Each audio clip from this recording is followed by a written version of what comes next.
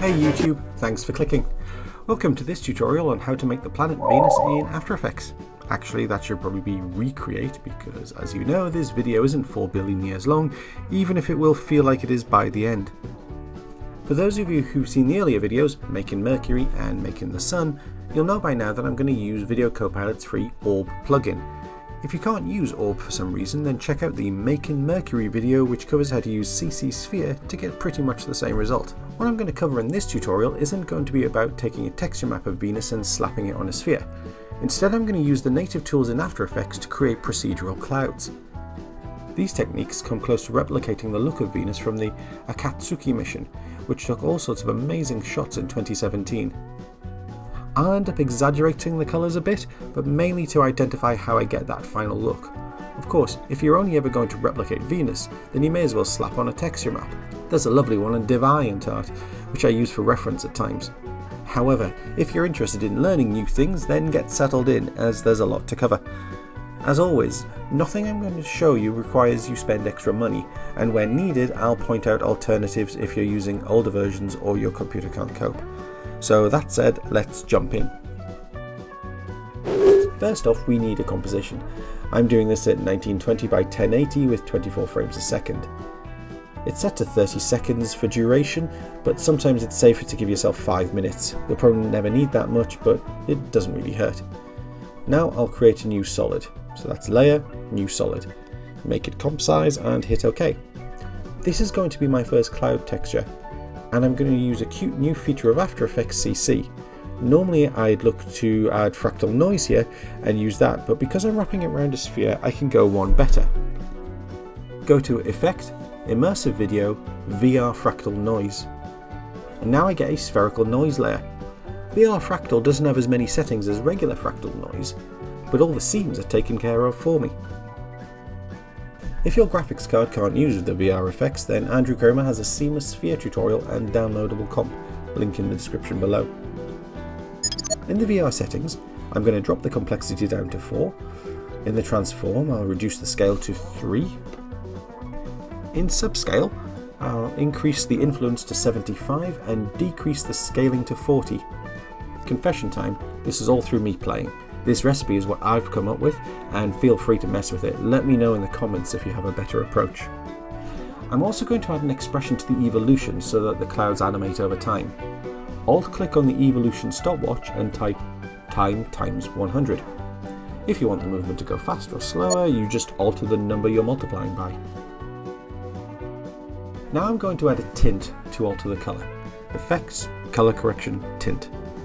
And here I used one of the Akatsuki photos to get a colour for the base clouds. Just drag in a photo and use the eyedropper.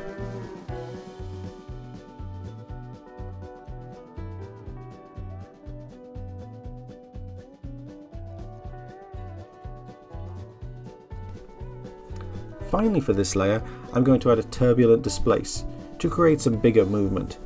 Go to Effect, Distort, Turbulent Displace. Up the amount to 170, and let's set an expression for the evolution. So alt click on that again and time times 10. Now, I think we still need more detail, so I'm going to pre-comp this layer and add additional layers to it. Make sure the layer is selected and then go to Layer, Pre-Compose. I've named my comp Lower Clouds and make sure all the attributes were moved over too. Double click to open the new comp and duplicate the layer, which is Edit, Duplicate. Delete the tint and turbulent displace from this layer. In VR Fractal Noise, change the transform scale to 1, set the layer mode to multiply and reduce the opacity to 30%. This should give us a lot of nice detail but retain the bigger shapes from the clouds on the first layer. Finally, for the pre-comp, when you look at those Akatsuki photos, it's like there's a band of orangeness covering the equator. I like this, it adds additional detail, and if I decide I want to make an alien cloud covered world, more detail helps sell the look a bit more. So let's create a new solid. I'm going to make this one white. I'll be using the tint effect to adjust the colouring. I'll set the transfer mode to multiply again, and now I'll use a mask to isolate the middle of the layer.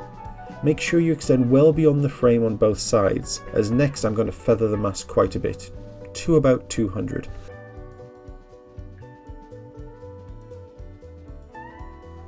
And there we go. This is the first layer of clouds. Back in the Venus comp, I can create a new solid.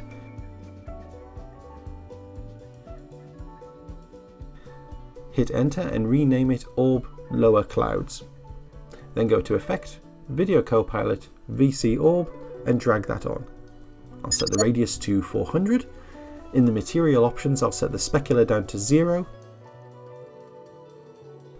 In the illumination options, the Fresnel to 1, the shadow light to -1, and the shadow light contrast to 5.5.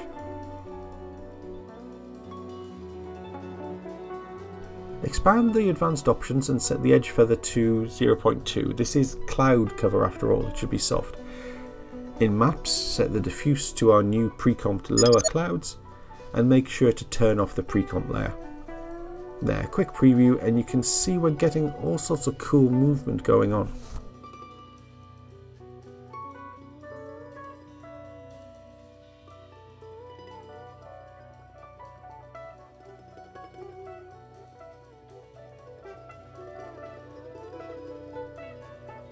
Next, we're going to tackle the upper clouds, and this is where I played around a lot.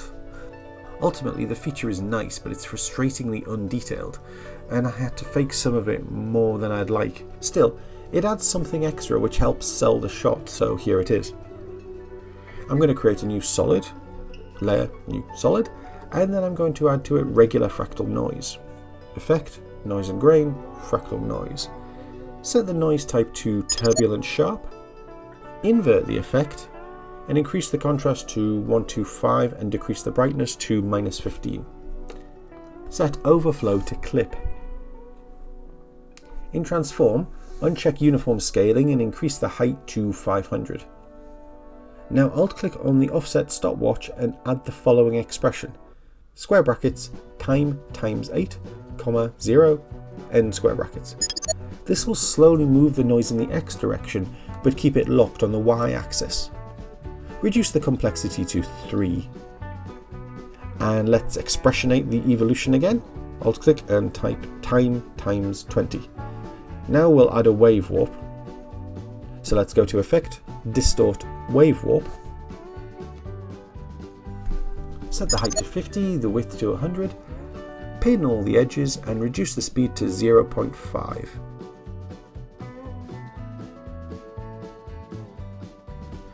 And let's expressionate the phase. So Alt click on that and time times 100. It just keeps everything moving along. By the way, what do you think of expressionate as a term? Should it be expressionized? Yeah. So it's probably looking a bit weird so far. I'm also going to do a skewing thing in a bit to replicate the positioning of the clouds. And I only want to show the top here. To do that, I'll add a linear wipe, which is Effect, Transition, Linear Wipe.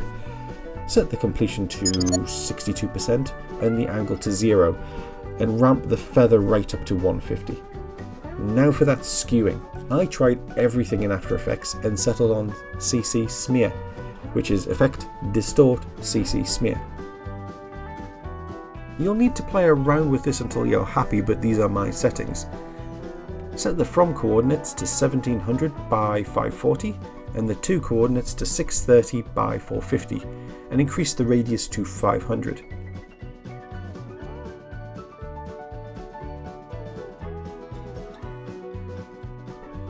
If I check the transparency, you can see we have the black visible, but I don't want to use a transfer mode because I want these clouds to appear dark. So I'm going to use an extract effect, which is Effect, Keying, Extract. I'll set the black point to 233 and the black softness to the same. Now, it's a little too smooth. There's no sense of scale at the moment.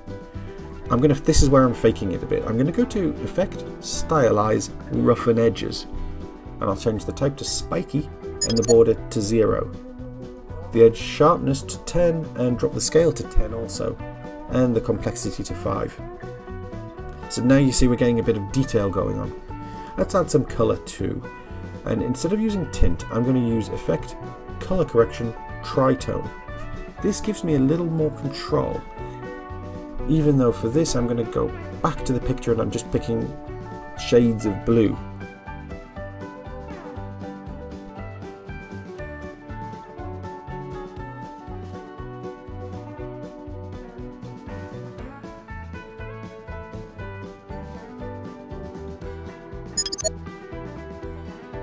Finally, for this effect, I'm going to tackle the smoothness, and to do that I'm going to go to Effect, Distort, Turbulent Displace. I went with the amount at 70 and the size 20. I'm not done yet though. We now need to pre-compose this layer, so Layer, Pre-compose, and move all the attributes, and call the comp something like Upper Clouds.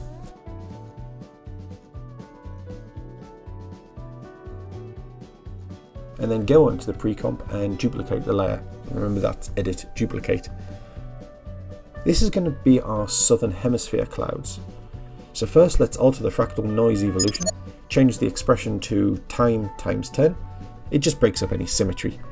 Now go to the linear wipe and set the completion to be a bit more, about 70%, and enter 180 in the direction. So now we see the bottom half. I want the northern clouds more prominent. So in CC Sphere on this layer, adjust from to 1700 by 670 and the 2 to 660 by 630. Everything else can remain the same. This doesn't deal with the poles though, and for that we need a continuous band of cloud. So Layer, New Solid, and make it grey, as white might cause problems with the tritone we'll be adding later. Using the rectangular mask, mask out the centre, almost as if you were creating letterboxes.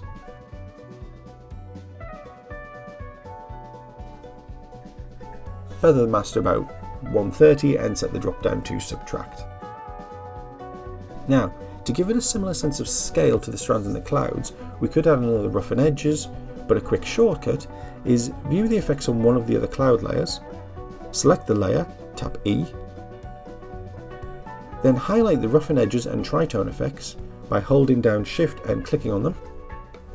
Then go to Edit, Copy, or just hold down Control and hit C, and then go to your poles layer and hit Control V or Edit and Paste. You might need to adjust the colours and maybe replace tritone with tint if you can't get the pole clouds to match with the tendrils. And when you're happy, let's jump back to our main comp. Duplicate the layer Orb Lower Clouds and hit Enter to rename it Orb Upper Clouds.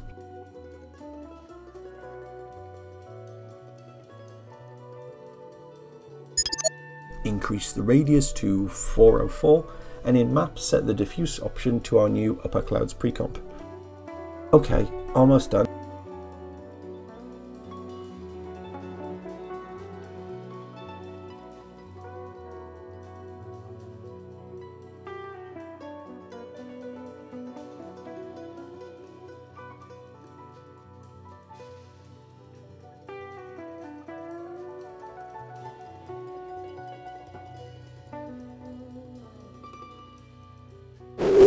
We just need to add an atmosphere layer to help blend in the colours and help sell that overall look. So let's duplicate Orb Upper Clouds, hit Enter and rename it Atmosphere.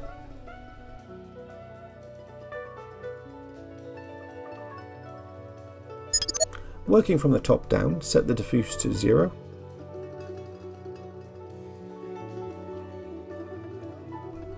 Set the illumination to 2.4. In the illumination options, set the Fresnel bias to 2.6 and the shadow light to 1. The shadow light contrast to 1.4 and the expansion to 0.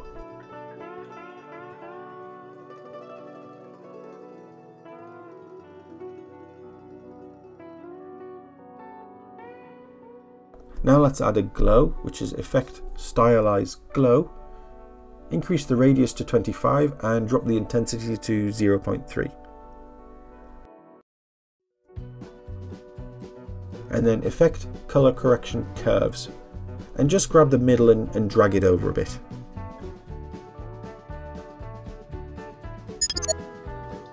Finally, set the Layers Transfer Mode to Screen.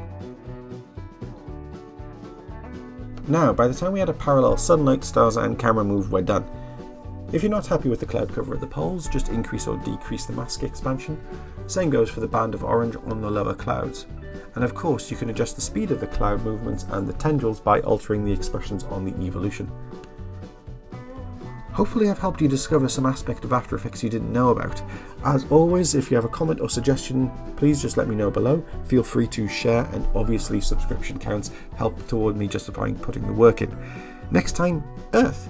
But there's no point doing Earth, as there's loads of great tutorials out there. So instead, I'm going to do 3 mini tutorials. We'll look at adding a storm, adding an aurora, and adding 3D labels. But for now, I'll just say, thanks for watching.